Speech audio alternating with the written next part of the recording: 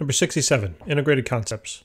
To get an idea of the small effect that temperature has on Archimedes' principle, calculate the fraction of a copper block's weight that is supported by the buoyant force in 0 degrees Celsius water, and compare this fraction with the fraction supported in 95 degrees Celsius water. All right, so first thing is, basically when we're asked to find the fraction supported according to the buoyant force, we're basically just relating the densities. So I can say something like this: the fraction supported by the buoyant force of water at 0 degrees Celsius will be equal to the density. I'll write the density of water at 0 degrees Celsius divided then by the density of the copper. Okay? Now, we have to look this value up. The density of water at 0 degrees Celsius is roughly 1,000, right? Kilogram per cubic meter. So all we have to do basically is just plug in the value 1,000 and then divide it now by the density of copper, which, again, if we look that up, is about 8.8 times 10 to the third kilogram per cubic meter. The units of a fraction have to be the same so that the units cancel, because a fraction is basically unit less. It's a ratio. So we're just going to take 1,000 then divided by 8.8 times 10 to the third, which is just 8,800 or 8,800. And we realize now that, oops, that was times 10 to the 8th. What am I doing? So this is 8.8 times 10 to the third. And we get about a value here of about 0.114 or so. All right. In other words, if I were to convert that into a percent, about 11.4% of the copper block's weight will be supported by the buoyant force of water at 0 degrees Celsius.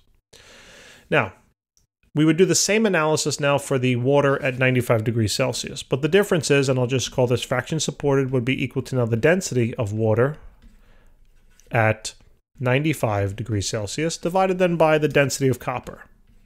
The problem now is in terms of practicality, we can use the value of 1,000, all right, as the density of water at 95 degrees Celsius. Although that is not true. That is not what the density is of water at 95 degrees Celsius. It changes ever so slightly.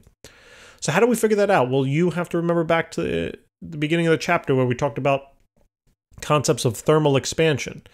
So we know that the volume of a particular fluid will change if the temperature changes. That's what that formula tells us. Okay?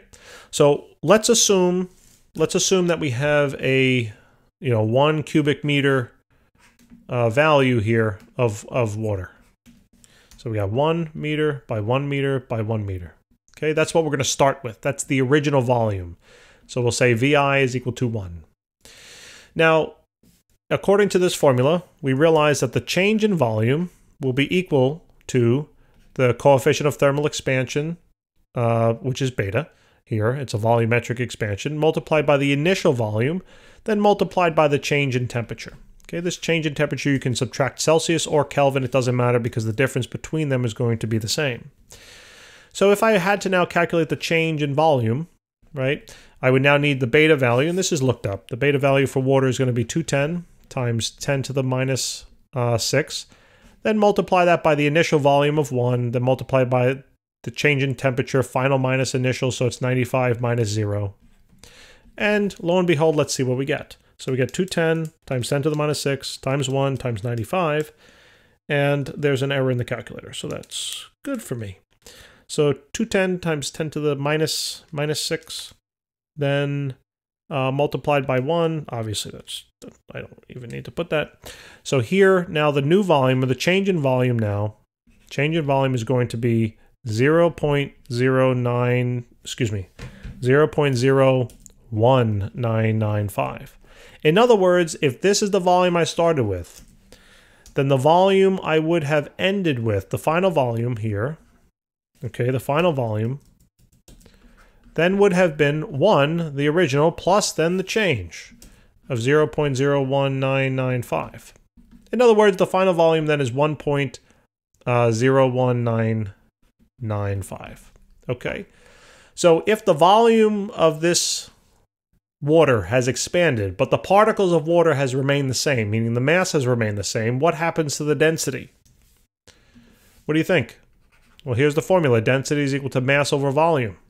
if volume goes up and mass stays the same, what has to happen mathematically to density? It has to go down, right? You're dividing by a larger value.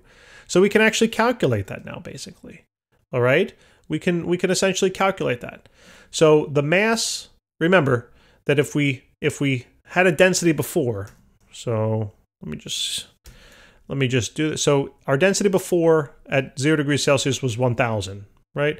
We assumed that we had 1 cubic meter, so therefore the mass of that block was 1,000 kilograms. Okay, so the mass of this block up here is 1,000 kilograms. Now, what's going to happen is the mass has stayed the same, 1,000, but the volume has now increased, 1.01995.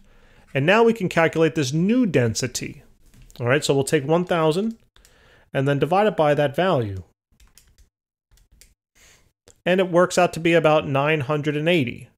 So this is now 980 kilogram per cubic meter. All right. So that should make sense. As we mentioned, the density should go down. So this is now the density of water at 95 degrees Celsius. So now we have to plug in, instead of 1,000 now, it's going to be 980. So let's see, 980 divided then by the density of copper, which is 8.8 times 10 to the third.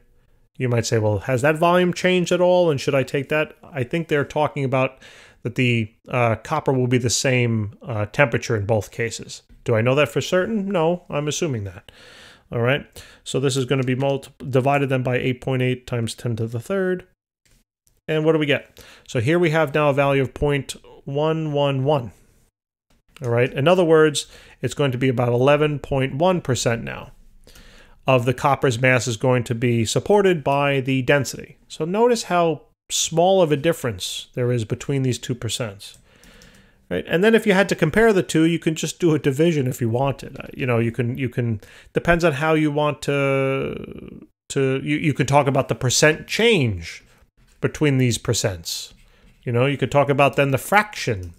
All right, you can take the original value here and divide it by this value, and you can find out how many more times the water at 0 degrees Celsius supports the weight of copper than at 95 degrees Celsius, and I'm going to do that.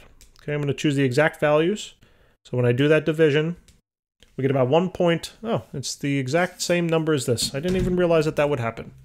So essentially, it's exactly equivalent to this, which I don't understand. Yeah, it totally makes sense because this is the only thing that is changing, right? The mass of it is staying the same, but the volume has changed and has changed by this fractional amount since I assumed it to be 1. So the actual fractional change between the two is going to be, in other words, 1.01995. When the density of water is 0 degrees Celsius, when the density of water is H2O, is 0 degrees Celsius, it will support about 100th or 200ths more than when the density of water is at 95 degrees Celsius. So basically insignificant. All right, guys. Thanks for tuning in. Hopefully this helps. Please remember to subscribe, and we'll see you next time. Take care.